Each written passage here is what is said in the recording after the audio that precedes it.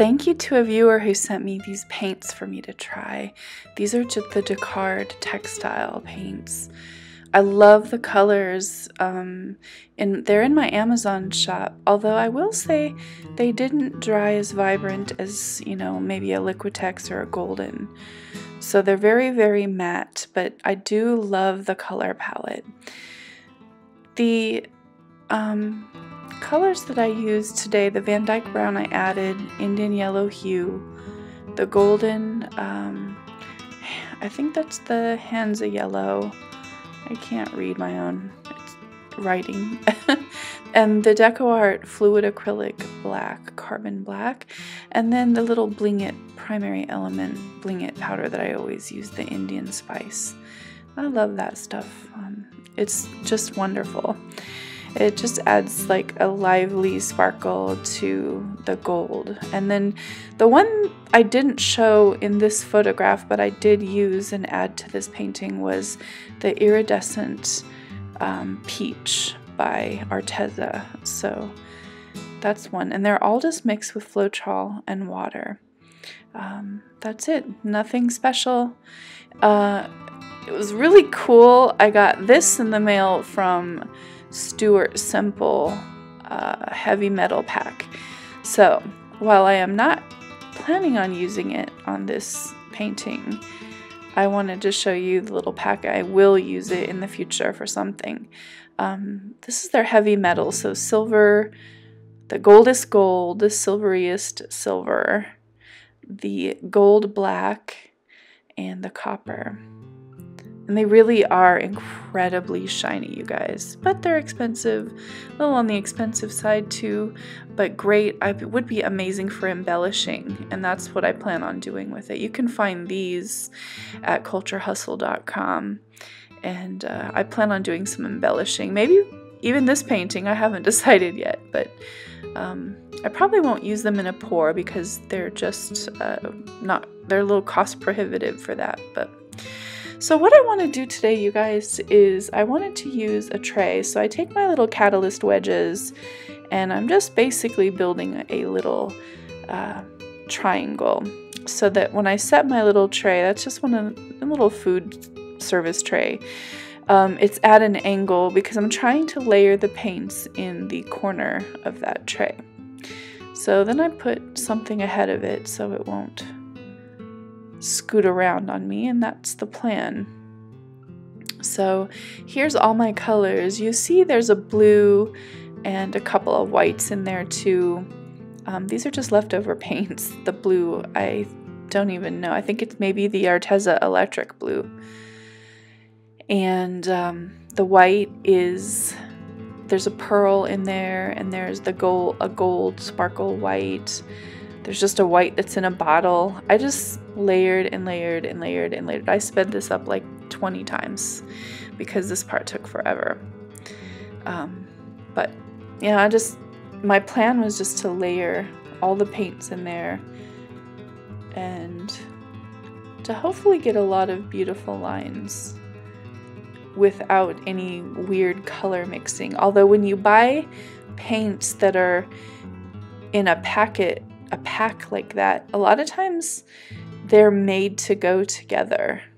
The tones are all similar, and you can kind of see that those paints would all go together. So there is the beautiful, beautiful stripes. And now I'm doing a 10 by 20. I decided to do a little bit of a base coat. This is just a Artist Loft white, something really, really just cheap and easy to use. I love Artist Loft white, actually. I like the effects of a golden white if I'm doing some airbrushing or some detail work, but just for your good, average, non-cracking white paint, the Artist Loft Flow Acrylic is awesome. So here we go, you guys. Oh, it's so pretty. For those of you who love to see paint come out of a tray, I could watch that part over and over. I might stick that on my Instagram. If you guys haven't visited my Instagram, please do so. I am going to do a giveaway. Just seems like I don't have enough time in the day sometimes to accomplish all the things I need to do, but if you go to my Instagram, it's Heather Mader Art on Instagram, hashtag Heather Mader Art, you'll find me.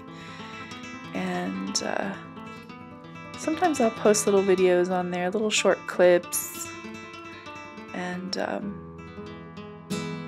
some things that I don't have a video for. You know, there's work I do that I don't video, and I'll post on Instagram, so you'll get to see some different things that you may not see here on YouTube.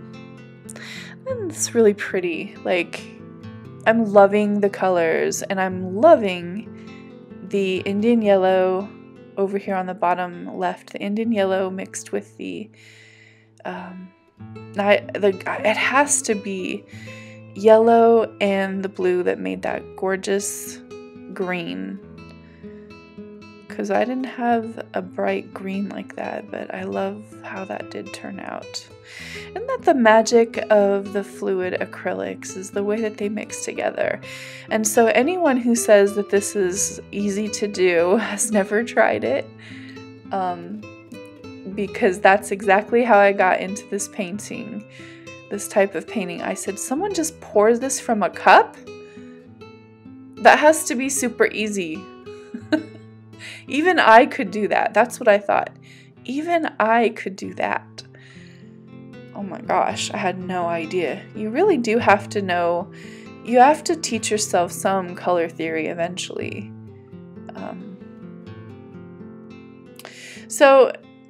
Already you see me scraping something off, I know. But what I thought for a minute was, I'm going to try to put some negative white space. So I'm going to finish the right side with the little leftovers, and then on the left side I'm going to put the white space, and it'll just kind of bring like a balance to the painting. I, on some level, wish I would have left it like this, but are you ever in those moods to just kind of play? I think it's because I don't get to paint very often anymore, and so sometimes I don't want to stop, and I don't want it to be over.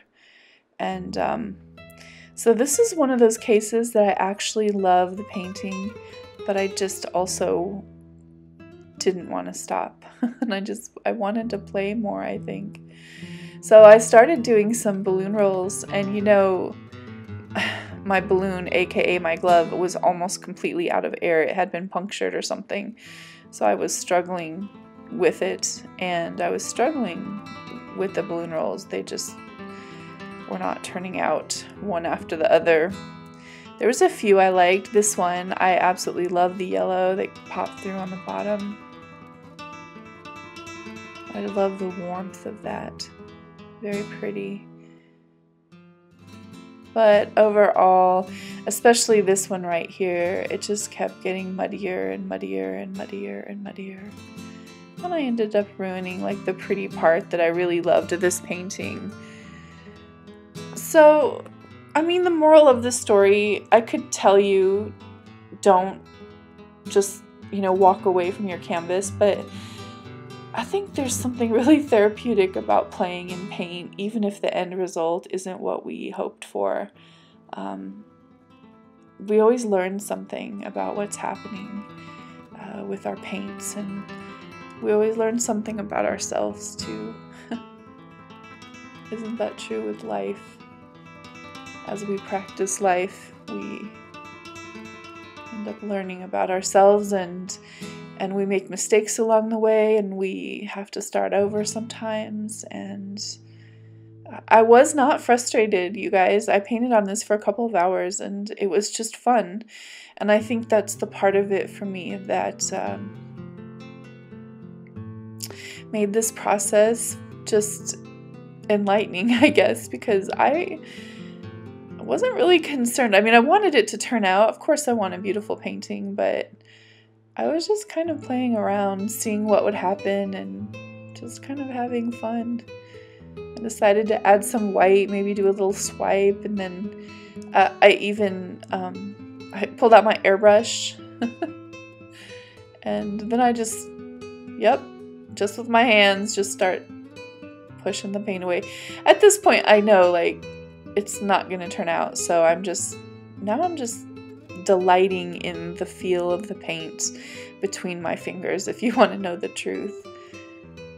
Just love the cold feeling of that paint on the gloves, and I thought, well, maybe I can still pull it together.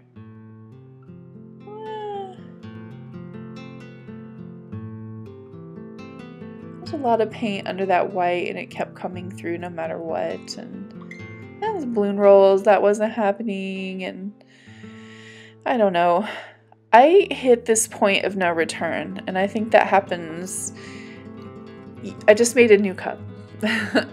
It can happen when you get to that point where you're just like, okay, I admit defeat. I can't do anything else but start over. And I was actually totally okay with that. Because I love the painting that came out of there, and it was so quick and so easy. Sometimes it is that way, you know?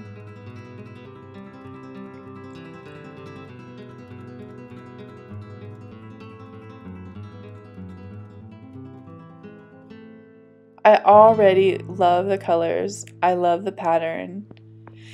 And, you know, I didn't have as many layers in that cup. I literally just put one big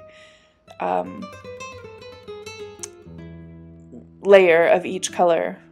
So that's why you're getting, in this painting, there's a lot more dramatic look to it because, you know, you're getting big stripes of the same color. It looks like a wisdom tooth to me. So I decided the place where the root would be on the tooth, I decided to kind of like add the black in there. And I'm thinking that maybe I can figure out how to save those balloon rolls down there and just add the black in that blank spot to kind of tie in with the black.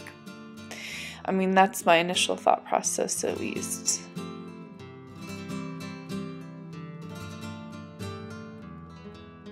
But as I go on, I decide I think the whole thing would just look good with black. Just more dramatic, and this is a much more dramatic look than the first one, I think. And so I just use my airbrush to kind of smooth out that black layer. And then the one thing I notice is as I'm working on it, the blue is just sinking down amongst the other colors. So I go back and I highlight the blue. I just follow the natural lines of the painting, you guys, if you want to do this.